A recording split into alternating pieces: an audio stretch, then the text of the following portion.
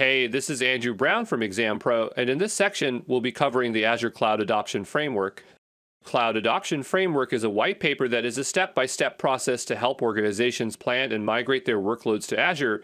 The image outlines the Microsoft Cloud Adoption Framework for Azure, a systematic approach to transitioning to the Azure cloud. The process is categorized into stages. Define strategy. Here, the focus is on understanding motivations, grasping the reasons for cloud adoption. Business outcomes, identifying the desired results. Business justification, validating the move's reasons. First adoption project, kickstarting the cloud journey. Plan, this stage includes rationalizing digital estate, evaluating current digital assets. Initial organization alignment, ensuring everyone is aligned with the migration's goals. Skills readiness plan, equipping teams with necessary cloud skills. Cloud adoption plan, laying out a roadmap for the cloud transition. Ready, this phase ensures preparedness. Azure Readiness Guide, preparing the environment for Azure. First landing zone, setting up an initial secure Azure environment. Expanding the blueprint, broadening the Azure setup as per requirements.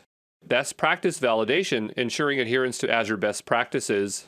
Adopt, the actionable phase where migrate, existing workloads are moved to Azure. This entails the first workload migration, understanding expanded scenarios, validating best practices, and making process improvements. Innovate, transform services in the Azure environment using innovation guides, exploring new scenarios, validating best practices, and furthering process improvements. Govern, this is about oversight and management.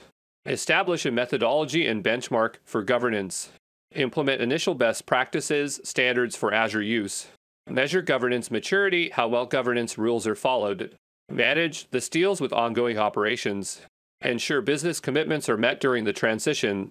Set and assess the operations baseline. Determine operations maturity, gauge the efficiency of cloud operations. Now, let's take a look at the security roles and responsibilities of the Azure Cloud Adoption Framework.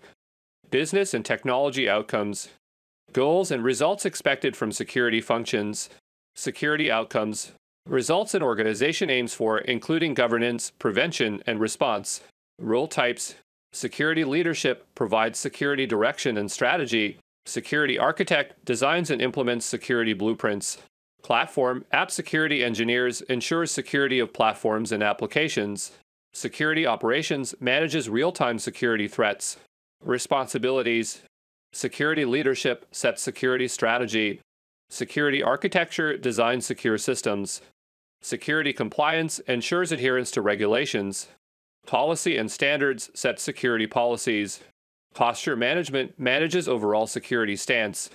Phases of security implementation. Plan identifies security needs.